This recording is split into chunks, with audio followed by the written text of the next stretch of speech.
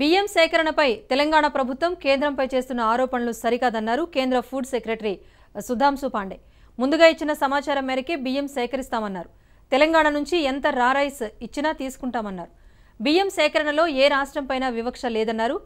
AP రా rice ఇస్తోందని తెలంగాణకు ఇబ్బంది ఏంటని కేంద్ర ఫుడ్ సెక్రటరీ సుధాంశు పాండే ప్రశ్నించారు. రా rice ఇవ్వబోమని తెలంగాణయే agreement రాసుకుందన్నారు. We told them also very clearly, and it is all only raw rice. Then you have the jute bag requirement. It has to be supplied. It has to be factored into your plans. And thereafter, we held 2 meetings. 2 communications have gone.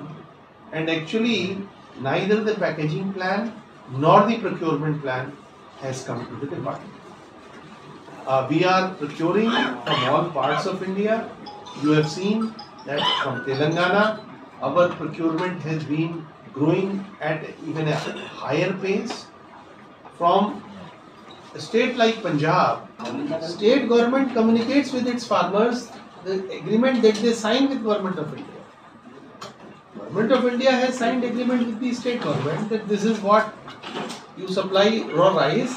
Parboiled we have taken, I told you, more than almost 60% of the total requirement was taken from them. It is the paddy which is procured from the farmers. The MSP of that paddy is paid to the farmer, and the state government or the procuring agency takes